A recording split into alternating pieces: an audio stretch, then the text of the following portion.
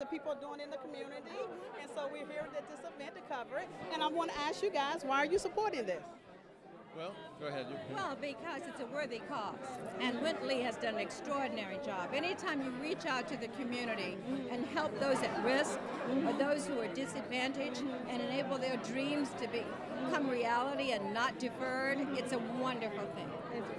How can we help our young people? How can people watching today say, what can I do to help our young people?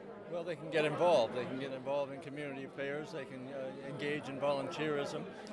They can contribute to try and go in and serve as role models to the young people coming up. We have an obligation, as Janet would say, quoting a Hebrew word, tikkun olam, to repair the world. And she wants to repair the world and help with our young people. I use two historic young people that everyone's heard about, Anne Frank and Emmett Till.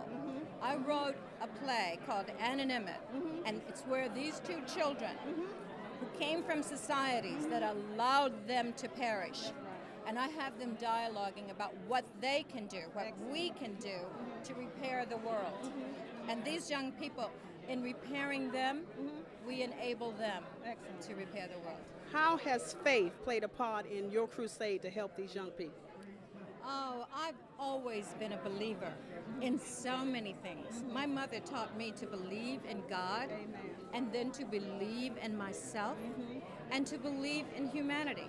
Anne Frank says, the young girl who perished in Hitler's Holocaust, when she wrote in her diary, she said, I believe in the goodness of people.